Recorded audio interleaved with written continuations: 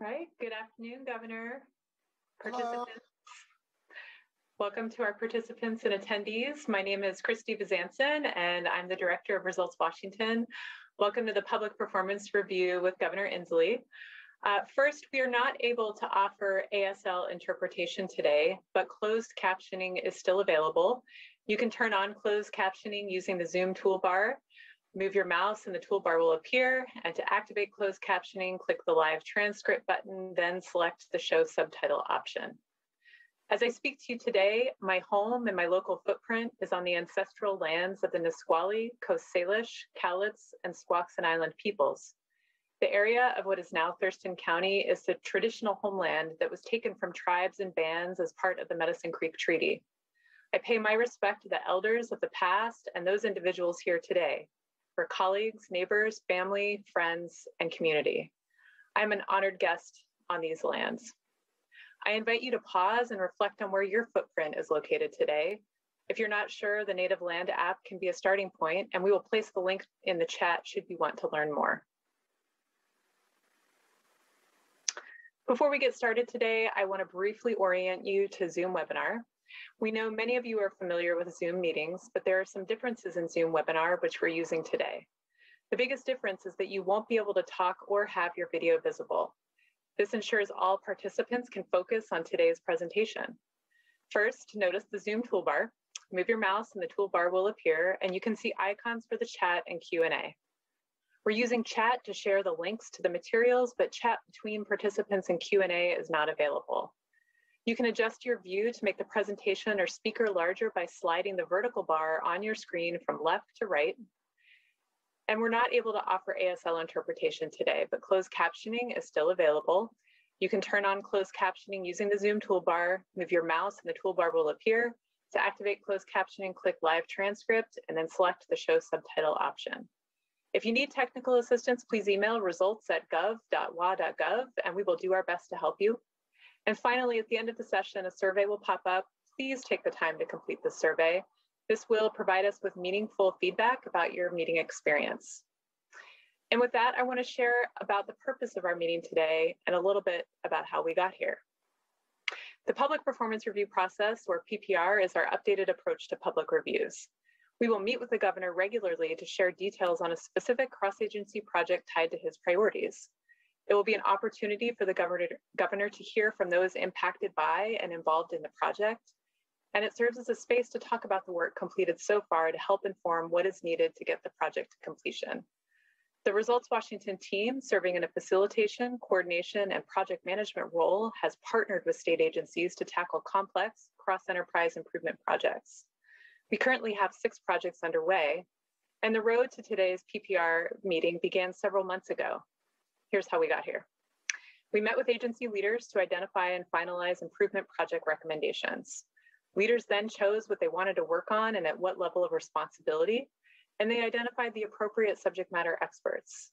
We worked with those subject matter experts to home in on a specific scope for the project, and it's important to note that the project selected had to be done within a certain set of criteria, including within existing resources, without policy or legislative action, and without IT being the only solution. This meant the project teams had to be very focused and selective in chartering the work, and the result are projects that are feasible, attainable, and sustainable. The purpose of this project that we are featuring today is to create agency standards for digital equity and digital inclusion. The project team will develop best practice guidelines about how to ensure state government websites and online forms are compatible with mobile devices by 2022. These practices will include accessibility, language access, digital literacy support, and human-centered design so all individuals can access the information they need with ease. This is a collaborative multi-agency project. A special thanks to our sponsoring agencies, Department of Commerce, Department of Social and Health Services, and the Employment Security Department. Today's presenters will cover this project in much, much more detail. But first, we look forward to hearing from our governor as we get started. Governor, I turn it over to you.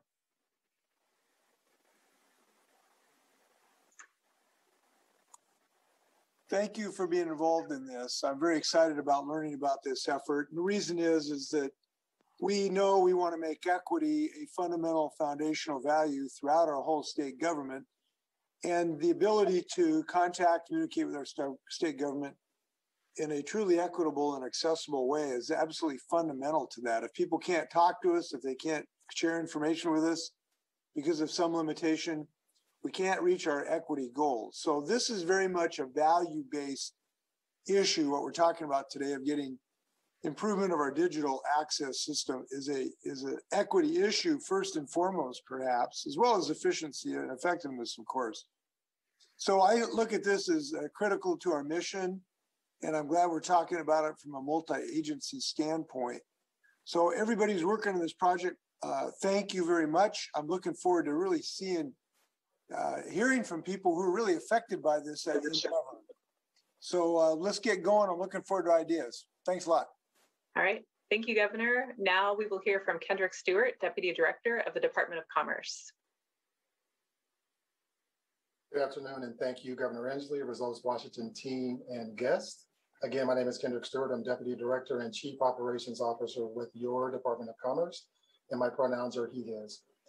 Glad to be here to introduce this important project that's focused on ensuring all Washingtonians, regardless of where they live and regardless of their lived experience, have real equitable access to government services, including our social safety net through digital inclusion.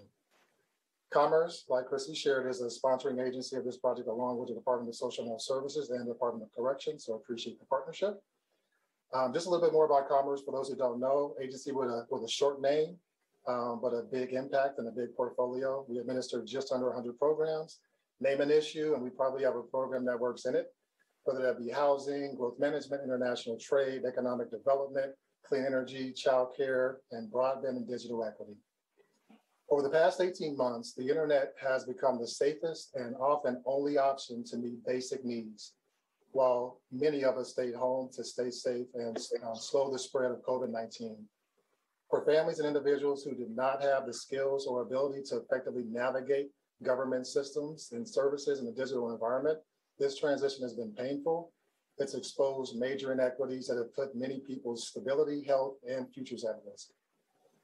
Those who access our government services expect and deserve usability. I just want to repeat that. Those who access and need our government services expect and deserve usability. Our websites should be accessible to people with disabilities, English language learners, and people who lack digital skills. It should be easy for consumers to find the right program and enroll. Washington state agencies have work to do to reach these standards. Not every agency has quantitative data detailing racial and social disparities in program accessibility, but we know from anecdotal evidence that they exist. The Poverty Reduction Work Group identified technical barriers that people experiencing poverty have when trying to access programs to meet their basic needs. Likewise, agencies that engage in direct service delivery, like a DSHS, report that older individuals, those experiencing poverty, and people of color are more likely to experience technical barriers to service delivery. This project enhances the agency's commitment to creating an economic recovery that lifts all Washingtonians by integrating the social safety net with economic recovery. A focus on digital equity and inclusion is one part of ensuring an inclusive and equitable recovery in Washington state. Through this project, we will work to ensure that Washingtonians have equitable access to information about Washington state government services by developing agency standards for digital equity and digital inclusion. We know work is being done in other areas to focus on access to affordable high-speed internet and the associated devices. The scope of this specific project, however, is to focus on developing best practices guidelines by 2022 for state government websites and online forums to be compatible with mobile devices. Moving forward, we know two things are true. More people will get their information online, and our state is becoming more diverse. Digital equity is how we ensure that all Washingtonians, regardless of where they live or what their lived experiences are able to participate in these increasingly vital digital spaces. We have a responsibility to identify and break down the barriers preventing people from easily accessing the information they need. Commerce, along with other co-sponsoring agencies, the SHS and Department of Corrections, welcomes this opportunity to lay out a roadmap and best practices that allow every agency to do its part. Thank you, and in the spirit of the Summer Olympics, I will hand the baton over to Emily Grossman, who's lead policy advisor in the Community Service and Housing Division here at the Department of Commerce, who will share more information about the need for this project and how it connects with other work across state government. Thank you. Thank you, Kendrick. Good afternoon. My name is Emily Grossman. I work at the Department of Commerce as a policy advisor. My pronouns are she, her. As you have heard, in this project, we want to address the digital divide. And I'm going to talk a little bit more specifically about our goals and about how the Department of Commerce is positioned to engage.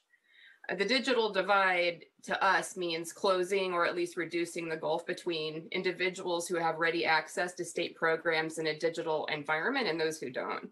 When we're talking about the digital divide, you often hear the solution referred to as a three-legged stool, with the three legs being internet access, access to internet-ready devices, and digital literacy skills.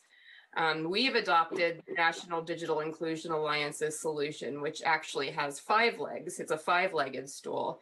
And you can see here on the slide what those 5 legs are. We're focused on the last 3 that you can see highlighted in blue. We want to get state agencies closer to programs and online content that are designed with the needs of people with low digital skills in mind. And preferably, they'll be designed with the participation and consultation of people who have lived experience of encountering barriers when accessing state resources online. We want our online content and services to be navigable by all users, including English language learners, people with disabilities, and people with low digital literacy skills. And we plan to do this by implementing best practices such as plain talk, translated materials, and quality technical support statewide. The Department of Commerce is ready to maximize this opportunity. Right now, we have a statewide broadband office. As you know, they're working to implement a statewide digital navigation program, and they're also developing a framework for communities to assess and address barriers to digital inclusion locally. And we're adding 3 staff who are focused solely on digital equity and inclusion to the statewide broadband office. That will provide an essential opportunity for this project. The new digital equity staff will work alongside this group to help connect stakeholders statewide to the project and assist with implementation. And that's it for me. I'm happy to answer any questions before we move on. And thanks for the chance to speak. Thank you. Okay, I will hand this over to Babs Roberts at the Department of Social and Health Services. Babs? Thank you, Christy, and good morning, everyone, or good afternoon, everyone. My name is Babs Roberts. I have the pleasure of serving as the Director of the Community Services Division at the Department of Social and Health Services. We thought to take a moment this morning in this presentation and demonstrate exactly why expanding state agencies' ability to implement the digital equity is so important. In the Community Services Division, we receive between 5,000 and 10,000 basic food applications every week. The data that you see depicted here shows the corresponding weeks in 2019, 2020, and 2021, and clearly shows that the application rate for this program increased significantly during the first weeks of the pandemic before settling back to a similar and pre-COVID pattern. Over the course of the recent public health emergency, CSD also received more than 157,000 applications for the Disaster Cash Consolidated Emergency Assistance Program. Applications for benefits can be submitted online through our Washington Connections portal, by paper applications being dropped off in person or at our offices, or people can apply by phone. Prior to the public health emergency, clients could use phones or kiosks in our lobbies to submit those applications.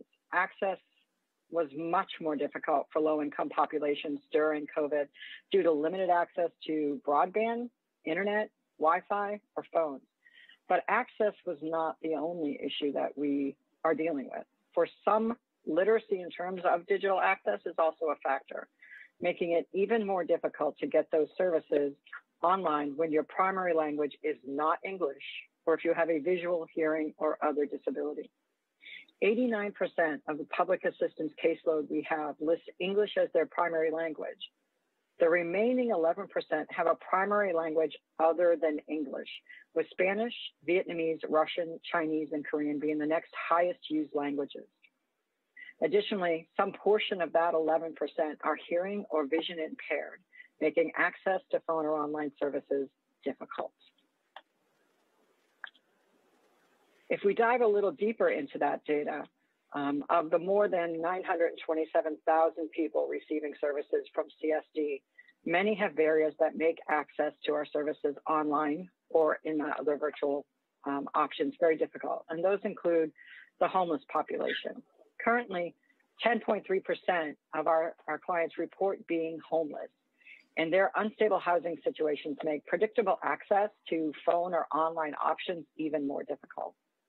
New Americans may also have a difficult time accessing us virtually. Currently, 6.7% of our population report an immigration status. 2% of that, it reports being a refugee or have asylee status. And fully 29.7% report some level of disability, including an aged population, physical health barriers, or mental health barriers. The work of this project team will help state agencies define best practices and identify opportunities and implement changes that could reduce or eliminate those barriers. Thank you.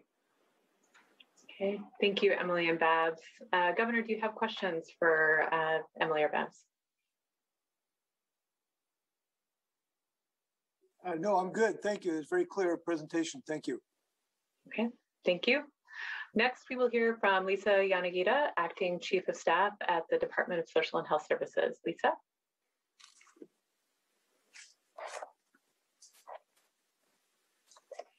Good afternoon, Governor, colleagues, and attendees watching virtually. My name is Lisa Yanagita, and I'm the Acting Chief of Staff for the Department of Social and Health Services.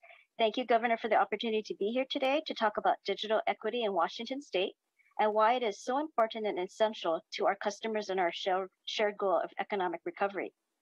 I want to thank our partners in this work, including the Departments of Commerce, Corrections, Employment Security, OFM, and many of our other state agencies and partners. We're very happy to collaborate with Results Washington on this project. Even before the pandemic, the digital divide has long been a concern for people with low incomes. Digital inclusion is a priority for Washington State and for the Department of Social Health Services, and making high-speed broadband internet universally available is a key recommendation in the statewide poverty reduction work group's 10-year plan to dismantle poverty. At our department, we have been concentrating our efforts to ensure we're looking at all we do through a lens of equity, diversity, and inclusion. This project enhances our agency's commitment to creating an economic recovery that lifts all Washingtonians by, again, integrating the social safety net with economic recovery. The department will help ensure the success of the project by including the people most impacted in its planning and implementation. You'll hear more about how we're going to do this from Babs Roberts, Director of our Community Service Division. For many clients that we serve, English is not their first language. As an example, 87 languages are listed as primary languages of Washingtonians receiving food, case, and medical assistance support from the department. We have done work on our websites to make vital information translated and accessible through dedicated language pages. And here to highlight in further detail the work already done by our agency related to online accessibility is Carolyn Cole, our Office of Equity, Diversity, and Inclusion's Chief of Access and Inclusion Planning. Again, thank you for the opportunity to speak on these efforts. You know, Carolyn, before you start, it looks like we need to just sync up the slides there. There we go. Thank you. Go ahead. All right, good afternoon, Governor Inslee and meeting participants. My name is Carolyn Cole, pronouns she, her. I am the Chief of Access and Inclusion Planning in the DSHS Office of Equity, Diversity, and Inclusion. And I was invited today to really talk about my office's work in helping support universal access and inclusion as a department-wide program.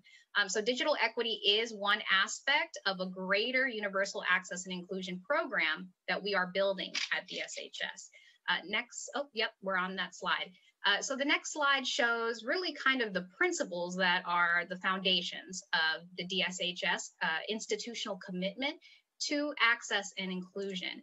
And any access and inclusion program really needs to have institutional commitment by its leadership, which we do have. And the 5 principles would be department-wide approach, accountability, organizational capacity, legal compliance, and meeting employee and customer needs, which often means actually going above and beyond the legal minimum requirements. Some highlights that I wanted to touch upon before we go to the next slide. As part of the larger access and inclusion program, we have ADA and language advisory committees. They are convened monthly. We have ADA coordinators and language access advisors across the entire department, representing all administrations and the Division of Vocational Rehabilitation. We have an appointed OCIO, Policy 188 coordinator. We have included access and inclusion in department-wide mission statements, strategic plans and success measures, administrative policies, COVID-19 emergency procedures. We have implemented the governor's COVID-19 language access plan. We have helped procure language interpreter services, not only for on the phone, but also video remote. Our updates to our website, trainings, our DSHS language testing and certification program improvements, and our LTC program expansion for testing of bilingual DSHS employees. Next slide.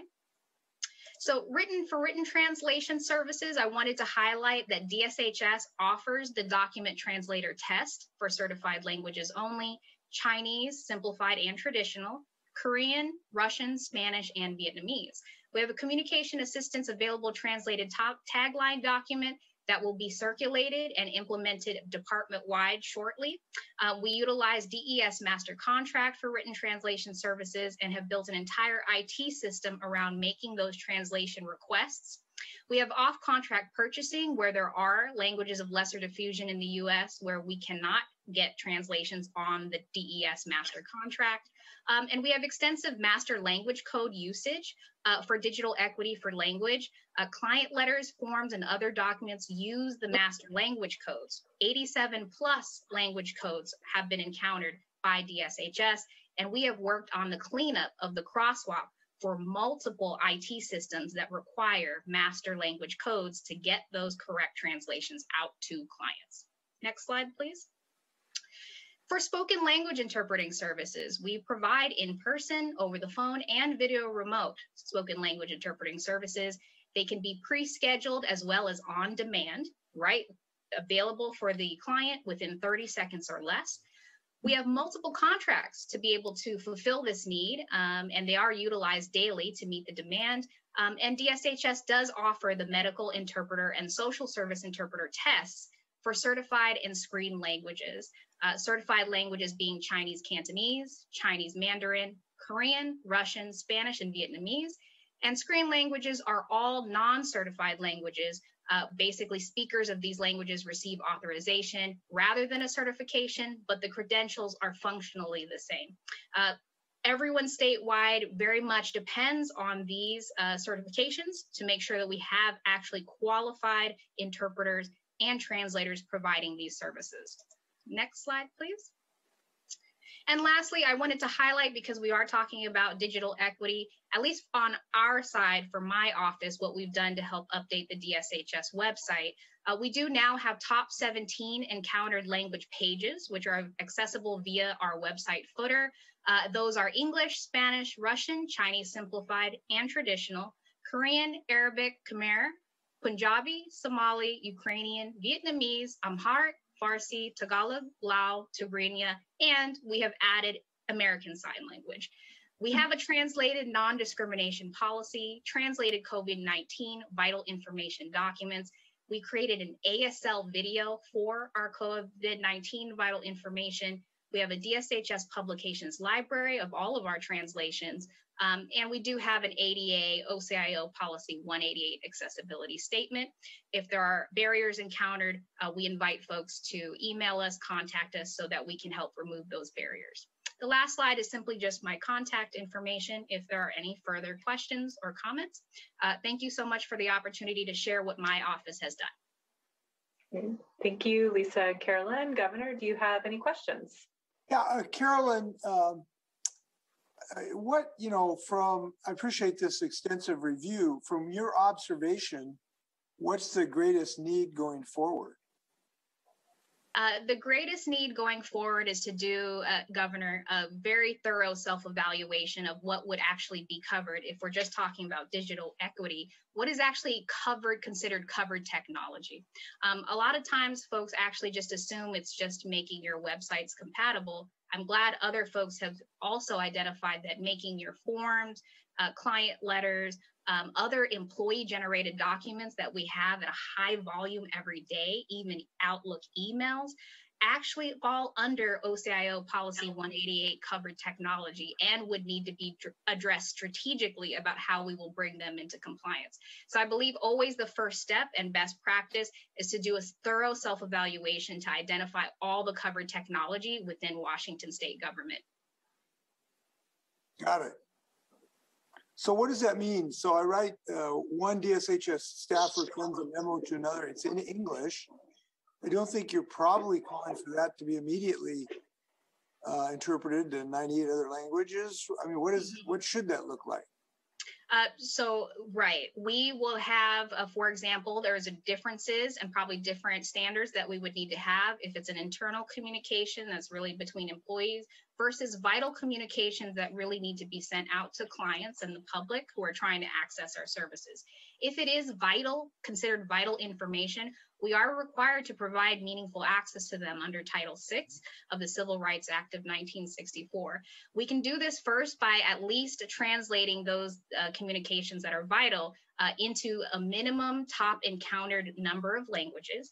And of course, by request, always translating them into other languages that are needed. It's very important to always include taglines for folks to be able to contact the correct person to make requests if they see their supported a minimum number of languages isn't represented in the initial batch of translations. So I guess the question is, maybe this is too far afield, but what internal documents that normally would not be viewed by the public, should be subject to an interpreted service? I would assume it would be ones where there was a request. There's a public records request for this memo. To answer it, we send it to the public with an interpretive service. Does that work? Does that suffice? Is that what we're thinking here? So, Governor, actually, it would be what we do in more of the social and health services setting already being done, primarily because of Section 1557 of the Affordable Care Act.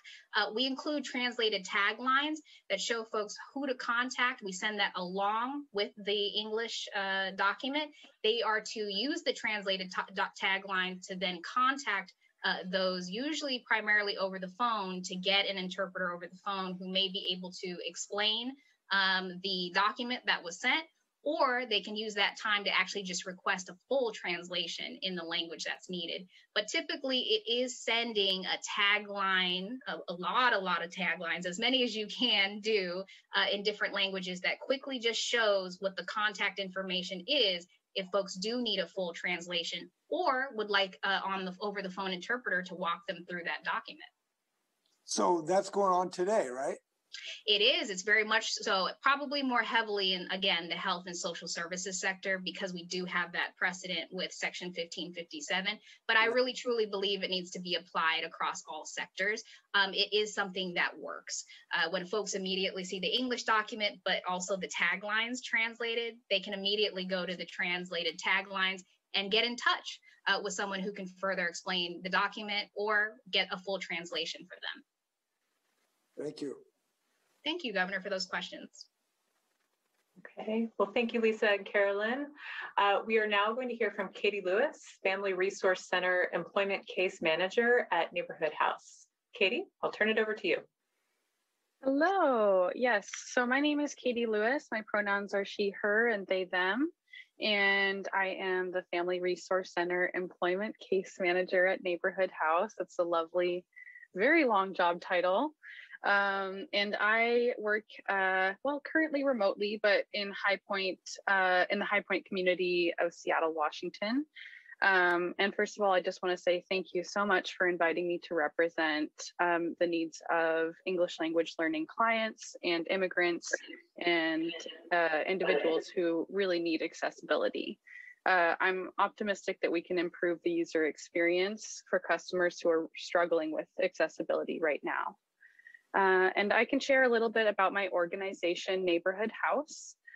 So Neighborhood House builds community and increases access to housing, health, education, and economic opportunity. Our vision is for a healthy, diverse, and welcoming community free of poverty and racism where all people thrive. My goal would be to work myself out of a job. That is the goal. And our work in King County, we work with 15,000 community members annually. We focus on low-income communities, public housing residents, immigrants and refugees, and 90% of our clients are BIPOC. Neighborhood House was founded in 1905. I actually just looked this up, and it is only 17 years younger than the state of Washington. We offer a full range of services from prenatal services to aging and disability. I focus on adult education and employment. Neighborhood House has offered increased support during the pandemic. So we have connected individuals to vaccines. We have provided translation for unemployment benefits, and we have advocated for increased access to those benefits.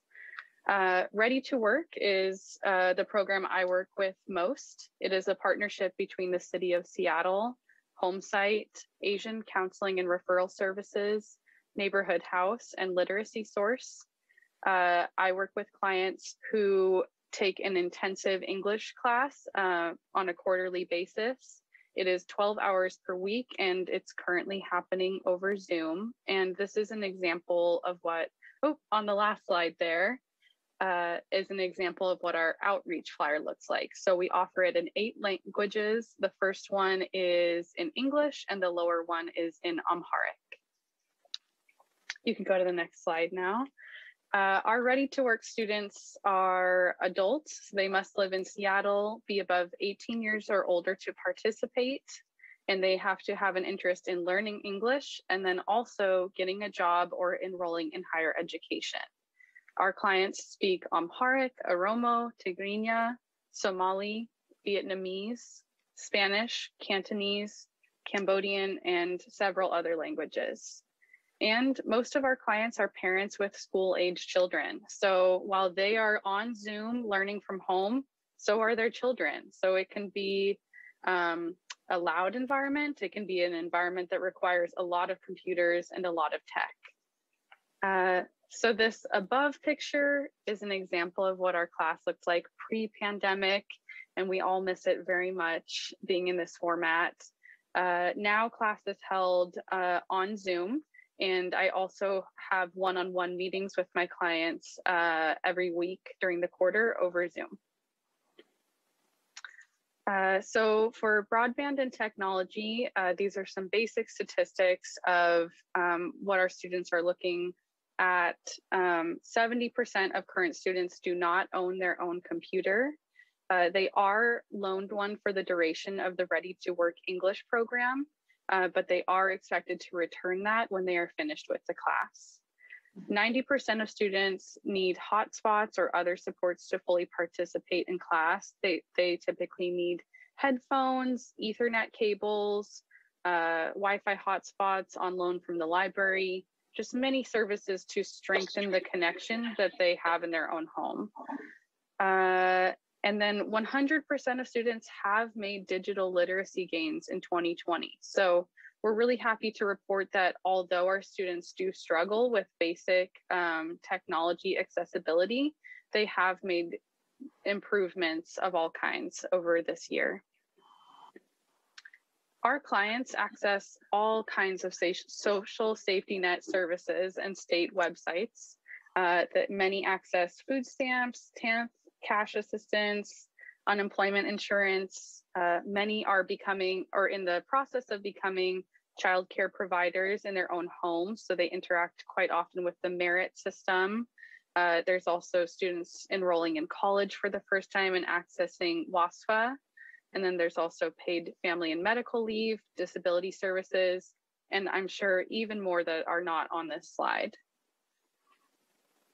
So many client requests begin over the phone most often. Clients don't know where to look for state website accessibility. They don't know if it begins in their email, with a Google search, or with some other website that they don't know of. And so most often, because they form trusting relationships with case managers like me and others at nonprofit organizations, it starts with a phone call that's like, I don't remember my password, or the food stamps office didn't tell me that I sent the wrong documents and now I have to reapply. I can't find the website. They sent me a link, but I still don't understand. Or even I lost my benefits and I don't know why. Yeah. And with digital literacy, our clients need a high level of coaching to utilize technology, websites, and digital tools.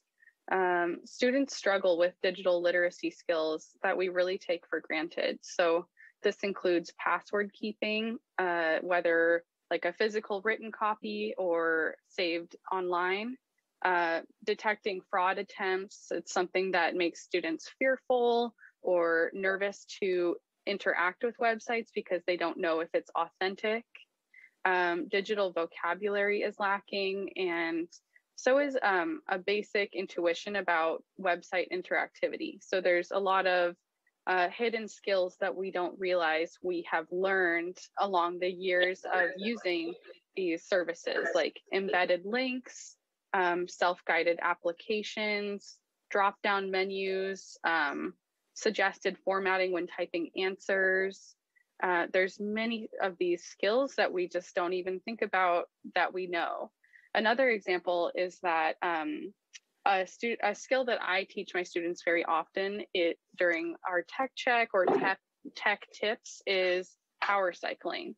So I'm sure many of us in this Zoom meeting know what a power cycle is. It's just when you're experiencing technical difficulties on any number of devices like a phone or a computer, and you just simply turn it off and turn it on again with the hopes of rebooting some kind of problem. This is a skill that I teach students because they still may not know that that's something that can help. This slide was taken from a recent workshop that I created on the recently reinstated unemployment insurance job search requirements. So those went back into effect earlier this month in July, and many students were not aware that they were now required to be searching for jobs and be doing job search activities. And I created this slide based on the Employment Security Department website, with the far right column being examples of documentation, how to document job search activities. And if you'll look at what I circled in red, it says screenshot, screenshot, screenshot, screenshot. And my clients, they don't know what a screenshot is. And so on the left, I explained what a screenshot is and how to do it. So just Google searching, like whatever their device name is, combined with how to screenshot. This is just some basic instruction that I do to help clients get closer to meeting their requirements to continue receiving unemployment. And this is an example of the Ready to Work website. So it is incredibly basic, as you can see. Both the words, for example, Zoom, check-in, typing, they are all clickable, and so are the pictures. And this is the only thing that you see when you come to the Ready to Work home screen for students to join class or do their homework. And I know that state websites may not be able to look like this at all times, especially with the Comic Sans fonts, but this is something that we're hoping governmental websites can emulate, just in their simplicity, in their just paring down of things that students have to interact with when they go to the websites. And this is a list of recommendations for digital inclusion, things that I have learned over my time as a case manager has really helped students to interact with websites. So this includes comprehensive customer service, really walking customers all the way through an application process instead of sending them a link or sending one email and not following up. Screen sharing on Teams or Zoom or another video platform is very helpful to not be in the same place with a client if we have to be working from home, but being able to share documents and go through something at the same time together. Websites with pictures as links are very helpful, as seen in that last Ready to Work website slide. Also, highly visible translation tools. For example, I know that on the Employment Security Department website, there are translation tools, but they are in a gray on gray bar at the very bottom of the landing page. So we're hoping that that's something that will become hopefully bigger font, maybe at the top, more accessible. Also websites without walls of text that can be just very intimidating to read for clients. And also how-to videos in first languages. Yes. Okay, thank you, Katie. Governor, do you have questions for Katie? Yes, Katie, thank you. So one of the things you described is a need for intensive assistance to people, like one-on-one, which I can really understand. Mm-hmm. How do we clone you? I mean, you've got hundreds of thousands of people need this service. I know not everybody's getting it.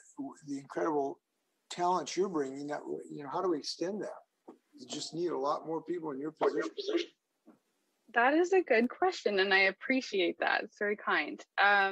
I think that the how-to videos are a great way to kind of like package up what I do with clients one-on-one and just leave it there all the time on the website. So there is the benefit when I'm working one-on-one with clients of getting to answer their questions and show them exactly where I'm pointing on the website. But I would say a how-to video, especially in many languages, is the next best thing, where you can show someone exactly what it looks like to create for example, a job search requirement log. So if you have to do your 3 activities of job searching for the week, what does it look like to do one of those, or to log that on the example log on the Employment Security Department website? Got it. Thank you. Yeah, you're welcome. Seems to be something we should pursue. Thank you, Katie. Up next is Matt LaPalme, Product Manager for Customer Experience from the Employment Security Department. Matt? Hello, Governor Inslee, and to this inspiring group, and to everyone who's leading the way here. My name is Matt LaPalme. I use he, him pronouns, and I have the privilege of leading the customer experience team here at the Employment Security Department. I'm here to talk about the work my team is doing and supporting, but I do want to start by sharing a little bit about why this is so important to us. Our values do guide our work, and what you're seeing on the screen here is called our values lens. It organizes our 6 agency values and how we put them into action. Our work around digital equity really connects to every single one of these values, and I know these are common amongst many of us today. In our agency 2021 and 2022 strategic plan, we have a focused, singular goal of a diverse, equitable, and inclusive culture. And our strategic plan prioritizes employee engagement, organizational excellence, and customer satisfaction to address digital equity and other barriers. And our team, the customer experience team, is among many others who are working to execute this plan. So our team was formed during the pandemic and is tasked with reimagining how we include our customers in our work by amplifying their voice in the product development process. So our team works directly with development teams to make sure we're accounting for all customers when we're building and maintaining our digital products. Our team is comprised of user experience researchers, user experience designers, a coordinator focused on access for our customers with limited English proficiency and accessibility barriers, and our agency's Spanish translator. We listen to our customers and stakeholders, like Katie, and design experiences based on what we hear. We validate those experiences directly with our customers to make sure our products meet their needs. And by combining these disciplines, we've built a team that can look at our agency from the outside in. And in many ways, we're still a very new team, but our capacity is growing. Focusing on equity, I'd like to talk a little bit about what our agency is doing and has done to address some digital equity during unprecedented demand for unemployment insurance. We learned that the questions we ask, go back to that slide. I can continue, but we learned that, to Katie's point, the questions we ask unemployment claimants are often too complex for many customers to answer on their own. And that complexity leads to challenges for claimants when they need to contact the department before they feel confident enough to apply or respond. And to help, we're providing guidance to these questions in 18 languages on our website. And we're doing user experience research now to guide changes to those questions and hopefully make guidance unnecessary in the future. And that would include things like the videos that Katie was discussing. We've also addressed we've also increased the time a claimant has to respond to our questions from 5 to 10 days, which was a difficult thing internally, but it helped us sort of give people the time they need to do some of the research and some of the follow-up work that they need to do in order to respond. And this work will create more confident users, lower barriers to support, and create more equitable outcomes for our customers, and allow them to be sort of more self-sufficient if that's what they choose to do. Language access is also a really critical equitable digital outcome, and I'm glad to hear many of us talking about it. To address this, we've added additional language access to esd.wa.gov, again, like Katie mentioned, and we've expanded the number of language support pages to 16. So that's many more than we had before the pandemic began. We've expanded the content on those landing pages to help unemployment claimants with limited English proficiency find their way through the system, including the job search information that Katie was referring to earlier. And we have evidence that these are really working to help people navigate. In addition to reducing the complexity and improving language access, we're also working on other things like improving the navigation, both in English and Spanish. It's one of the things we find is that customers with limited digital literacy have a trouble navigating a complex menu. So we're working on that, making the language landing pages I spoke about earlier easier to find. So we're already on the move there. And then building new virtual assistant. I think this is interesting, building a new virtual assistant that will help claimants with low digital access get the same kinds of answers to frequently asked questions available on our website, but through the telephone. And also adding a unique phone number for those customers with limited English proficiency to get support in their language rather than calling our general claim center phone number. So these initiatives will help build new pathways for our customers and hopefully guarantee their success and expand access and lower barriers. We have plenty of work to do and many additional projects underway that will definitely impact digital equity. I'm grateful today to listen and learn from this amazing community and to hear the feedback and lived experiences of our community partners and citizens. And I'm hopeful that this work and others related to Results Washington initiatives will really help teams like ours learn from the success of all these other agencies and reach our collective standards for digital equity inclusion and amplify the common needs of our customers and address these barriers at a system level. I'm grateful for everyone's leadership here. Thank you.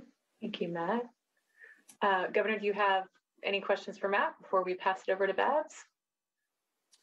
Yeah, Matt, when did you start this kind of work with your group? Yeah, great question, Governor. We were formed in the agency and we came together as a team in the early fall, so September of last year. And we've been sort of running ever since. Well, this is really challenging. You're the right agency to talk about these things because you have one of the most difficult challenges. The complexity of the employment security system is beyond human imagination. And it's really challenging work to both comport with federal law and have something that the consumer can understand. I've looked at this and, the complexity of this system is just not designed for Homo sapiens. So you got a real challenge on your hands. To what extent is your internal to other people in the agency? Like, do you get a view of every posted document to see if you can improve on its usability in the system? Tell me what kind of input you have throughout the agency.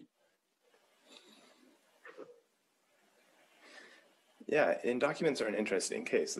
They're something that many work streams are connecting with to improve. So communications and customer experience and our policy team all work on those documents. But yeah, to answer your question, we definitely see those and do our best to identify sort of what needs to be brought to the table in order to improve access. Again, we're relatively new, and many of our documents were created well before the pandemic. So we're in a bit of a catch-up scenario. And to your point, I think one of the things that is an interesting question is how policy concerns sort of have knock-on impacts to equity in unexpected ways when they make things more complex, when they make decisions more complex. Any complexity adds to inequity. It just does, because the more complexity, the more challenging because of language and disability to navigate. You're just putting up more, U-turns and dead ends. And so this system is rife with that difficulty. Talk to me about the best way to kind of train, your personnel. So what works best on training an ESD person on how to develop a communication that is as understandable as possible? What works? Well, we have an excellent communications team, and they use plain talk guidelines to help us sort of focus in on the language part of this. But I think that this is something, the standards that this group is working on would be very important to help us. We are doing our best to sort of build these things internally, sort of build the plane while we're flying it. But every agency faces these barriers. These are not unique to employment security. So having a community of practice where we are better understanding how we can be multipliers across the state is, I think, the thing we need the most coming out of this group. Great. Hopefully we can satisfy that. Great. All right. Thank you, Matt. Looks like we have Babs up next. Yes, thank you all. And I think hopefully, as you can see, this project has some great potential, Governor.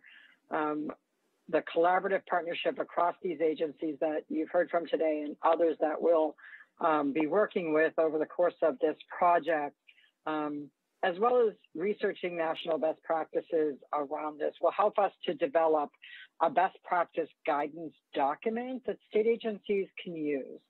And such a document can be really that place, as Matt just talked about, where we can start to talk about best practices, or we can begin to develop those sort of communities that practice and talk to each other. The project plan will be completed within the next week or so, and we hope to have the guidance document itself drafted, leveraging what good work has already been done in some agencies or others. It's an aggressive timeline, but there is work we can build off of rather than starting from scratch. Once that draft guidance is developed, we'll spend the next 6 months really gathering feedback through consultation with communities, organizations like Katie's organization and others at the community level, stakeholder communities, and most in particular, people with lived experience who can most inform this work with us. This is an important step to ensure that there's a broad lens on the development of the document and to ensure that we're hearing the voices of the people and the communities that we serve. And then finally, we'll elevate that feedback and any other information to finalize the document, potentially identify things that could be accomplished without additional resources, and then highlight what might need more resources into the future. I thank you so much for the opportunity to present this to you and to be a part of this organization and this group. All right, thank you, Babs. Governor, do you have any questions for Babs? Well, how are we doing on the timeline so far? We are on track, Governor. I'm very excited. We know that the project plan is due to be finalized next week. The real big hurdle, the next big hurdle, is the actual drafting of the document. We've given ourselves a fairly compressed timeline.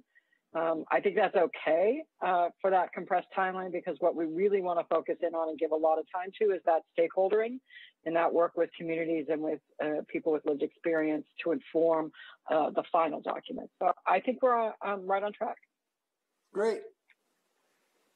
Okay. Well, thank you, Babs.